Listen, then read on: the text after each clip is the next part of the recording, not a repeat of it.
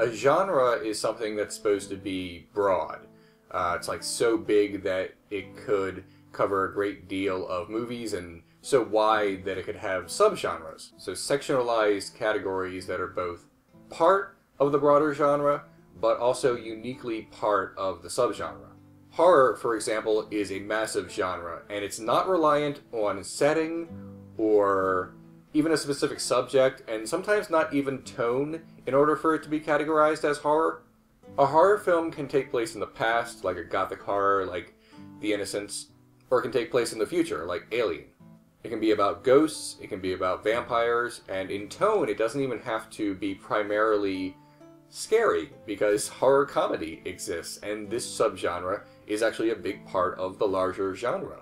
The Western, the genre of today's topic, is actually amazing that we even call it a genre, because a genre is supposed to cover a great many things and in a great many places and a great many time periods, but in order for something to be a Western, it needs to take place in a specific part of the United States and at a specific time, almost exclusively in the second half of the 19th century. Every genre has tropes and commonalities. For example, Westerns often have cowboys and gunfights and old saloons and things like that, but beyond tropes that every genre has, Westerns must take place at a certain time and must take place in a certain area of my country. It can be shot anywhere. It can be shot in a different country. There were a lot of Italian Western movies, meaning it was shot in Italy or shot by Italian directors, but narratively it has to take place in America during a certain time and in a specific part of America.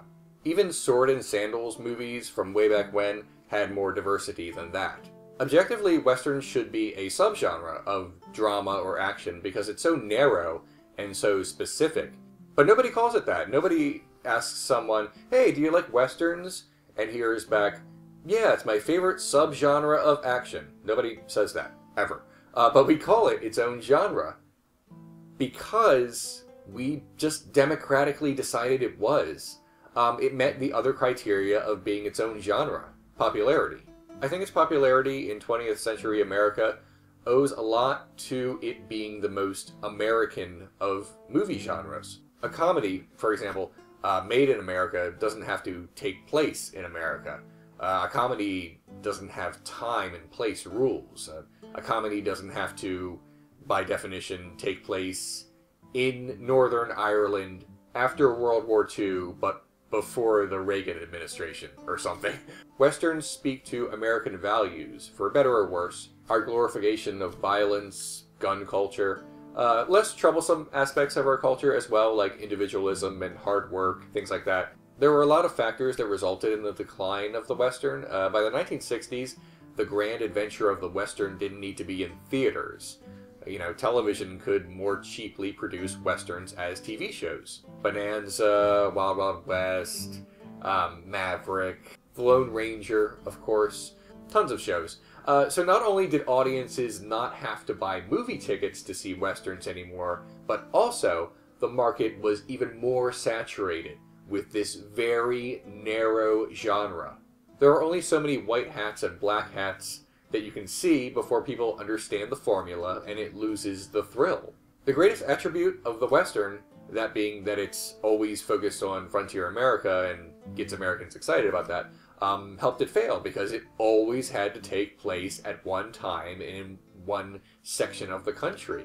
A new crop of filmmakers also changed the course of the Western, basically just by ignoring it. You know, Coppola, Spielberg, Lucas, Scorsese, you know, and a host of others were not entirely interested in the Western genre. You know, the John Ford era was coming to an end, I guess you could say.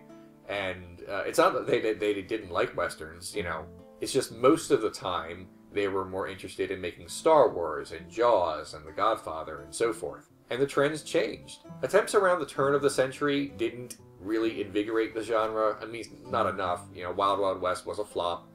True Grit and 3:10 to Yuma were great, but they were remakes, you know, not fresh ideas. Then along came Django Unchained. You know, this movie obviously pays homage to older Westerns, I mean, Django, obviously, but it doesn't feel like one. You know, it feels like a Quentin Tarantino movie. And I think that was the film that made studios and up-and-coming indie filmmakers think they could make Westerns again, and they have.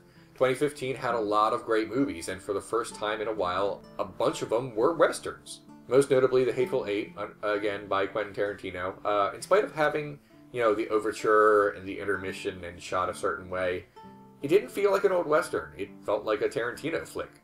Bone Tomahawk, the other Kurt Russell western from last year. Also, it didn't feel like an old western. It was a lot more graphic in its subject matter, hard R, I guess you could say. Some people call it a western horror. I'm not sure I feel that way. It's like 90% western and like 10% horror, but I could see that, maybe. I mean, it's certainly enough that you would notice it. People want something modern. They don't want the Lone Ranger. I mean, obviously they don't want the Lone Ranger. Or maybe people do want some of those old kinds of movies in that style. But modern filmmakers don't want to make westerns in the old style. I mean, not a lot of them. Slow West from last year was one of my favorite films of 2015. It takes place when and where westerns take place. But it was shot in New Zealand and directed by a Scottish man. It moves slowly and gradually, and it's about a lot of heartbreak and not a lot of violence. It doesn't have Old West American sensibilities.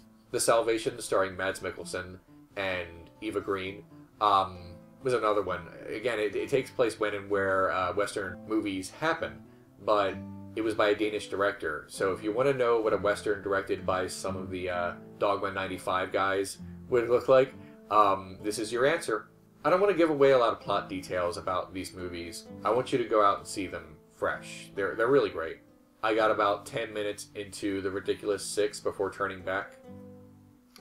No further comment. This year, 2016, is actually going to be filled with a lot of new westerns. Jane Got a Gun, starring Natalie Portman. Forsaken, starring Kiefer Sutherland. The Kid, starring James Franco. Brimstone, starring Kit Harington. The Magnificent Seven, starring Denzel Washington and Chris Pratt. Just a lot of big stars in big movies, and they're all westerns. It's a revival, and personally I'm very excited. Some won't be good, and some will, but one thing is for sure, the western genre is back.